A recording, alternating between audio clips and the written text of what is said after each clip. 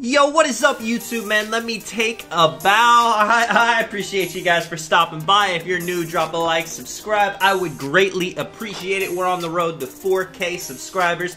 But man, look what shooting does. So you see me, inside-out playmaker. I do not have a 99 three-pointer, so I can't rely on threes all day, but I can rely on my driving and popping out. You see Porkchop is right there for the nice midi. He starts off the game with a green, and now watch this play. The big man at this point, he's like, all right, he can shoot. Do I help? Do I stay on him? And he's choosing to stay in the paint. Boom, just like that, man. We have 5 easy points to start the game.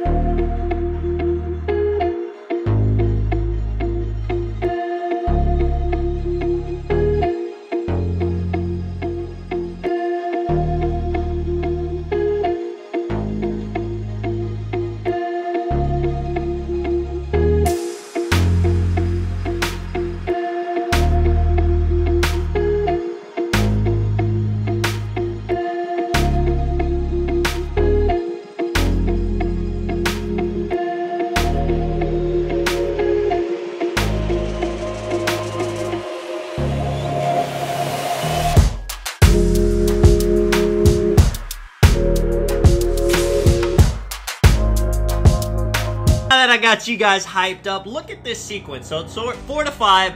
Boom. I dot Porkchop wide open in the corner. And this is no cuts, just so you guys can see this firsthand. So 8 points. He is 1 for 1 currently with a shot blocking wing from 3. Now, he does not have a 99 three-pointer as well. He has a 68 as in the recording of this video. So, of course, he's going to miss a shot right there. It's all right, man. I'm 6'6". I'm there to get some boards every once in a while. Boom, though. He wraps. He gets another three-point attempt. The big man's kind of staying with him, kind of not. He doesn't really know. He's like, you know, and nobody's really hitting like that unless they're pure stretch. Should I really guard him? Boom, wraps again. He is 3 for 4 from 3 now. And yeah, man, if you get hitting those threes early, the game could be over really quickly. You see sharpshooting take over now, so there is no way he's gonna miss.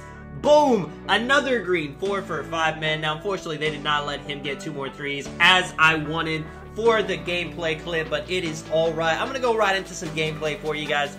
But if you guys didn't know, I do have a build video on this build, the shot blocking wing. I'll leave it in the description. If you type it in the YouTube search bar, it'll be super easy to find. But it is a very fun build to play with, that is for sure. Now this video, I'm talking about the shooting ability on the shot blocking wing. I don't know if I've already dropped it by the point this one comes out or if it's coming out, but I will be making a video talking about how good a shot blocking wing can dunk in NBA 2K21. But shooting ability is very tricky in NBA 2K21. In every other 2K we've seen, you could get by with not having, you know, a pure sharp, a 93 pointer. You could do things with a build that has, you know, a mid-70s, an 80, even a 70. Even last year, if you had a 53 pointer, as long as you had hotspots and badges, you could hit. But this year, 2K really made it where you need to have high three-pointers to really dominate. So can Porkchop with this build, you know, 16 shooting badges, with a 68 3-point. Can he be a true pure stretch sniping, you know, hitting 10 threes in a roll in a game? No, the shooting is not that great, unfortunately, but man, you guys saw the intro clip. Not even the intro clip, the one after all the clips. He did go 4 for 5. Now, he had sharp takeover on some of that. I have Dimer, he has hot spots. You know, I have floor general. I'm helping him out. You know, he's got his badges. He's not just out here with an 80 overall shot blocking wing, no hot spots, throwing up shots. But just being able to be that consistent, being able to hit, you know, 3 out of 4, you know, even shooting 50% from 3, that's gonna make the defense have to care about you. You know, that's gonna open up drives, that's gonna open up spacing. Spacing is something that in 2K, a lot of people just have no knowledge of. I mean, drop a like. I mean, if you guys have ever played with somebody and you're just like, why would you cut when I'm driving? You know, why do this? They just have no knowledge of what spacing is. They don't know what's going on. You see Porkchop with a nice steal right there. I'm fading that thing. I'm bricking that thing, giving these guys the ball back. And it looks like they're 2 bigs. I don't think I started recording until after the intros, but they are definitely 2 centers trying to dominate in the paint. It is not working. They saw we were 2 guards, thought it was easy money, and boom, layup right there. But shooting on this shot blocking wing, if you have the right setup, the right badges, the right dimer, you know, the right dots, because, hey, man, if you're wide open, your point guard's got to hit you. I know you guys have played with some random people that just don't know how to hit you when you're open, but if you're shooting open, you're going to be consistent on this shot. And it's really crazy, you know, a lot of people, they won't make any builds except, playmaking shot creators. If you guys have seen the point guards this year, they are basically just playmaking shot creators everywhere. Nobody's trying to make a build that doesn't have a 90+3. And a lot of people are saying stretches is the only way to be consistent when you're playing twos if you need a shooter. I'm definitely here to tell you that is not true. This shot blocking wing is an amazing build to play with on the twos. I mean, look at that. No stretches doing that. Porchop got a super quick lob off this dude, and that's one ability with this build. He's 6'9", he's a shooting guard, but he went with the speed and vertical pie chart. So anytime he's going up against a center, especially a 7'3" center, this man is going to run right past him to the paint. And honestly, if we wanted to be really cheesy, we could just lob it up every time. You see right here, I'm just telling him, you know, cut in the paint. I'm going to, I was really testing it out. That guy was there, but hey, man, you guys already know how OP lobs are this year.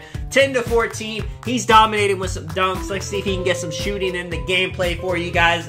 Right on cue, he is right there. I mean, 10-16 for a build that, most people would consider a spot up. He is doing an awful lot of scoring. He's getting dunks. He's doing a lot of this himself, too. I'm setting him up. I'm setting up for lobs and stuff. Boom, big rebound right there. I should have shot that shot, but I don't know why. Man, the glass cleaning takeover intimidated me. I thought this man was going to get a nice contest. Luckily, Porchop gets that, goes up. And like I said, man, 10-16. All we got to do now is finish this game out. If we miss a shot, I mean, this guy's got a good chance to get the ball with that glass cleaning takeover. Definitely one of the super OP takeovers this year, but Porchop, little close shot, Mitty. If you're missing shots, definitely go and take a close shot. You're not going to miss that, even if you are shooting wides. 10-18. A 3 will end it. I'm telling Porchop, if you got that 3, go ahead and take it, but he's just running right past this dude. Does the 360 spin dunk, which is a dunk that does not get blocked too much this year. But it got blocked right there. But hey, man, that dunk is so overpowered. It is going in anyway. Now, he dots me. I pull up immediately. I was like, let me finish these guys. 21% contested. It is weird sometimes with tall players with max wingspan. They do be getting crazy contests like that.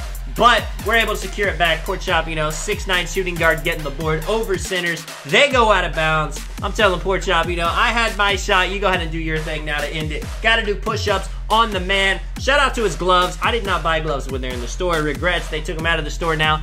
But he's popping to the midi. Sharp takeover. You're not missing that, even if it's a white bag, man. Get him out of here. Let me know what you guys thought of the video. This is Tom. I'll catch you guys in the next one. I'm out. Peace.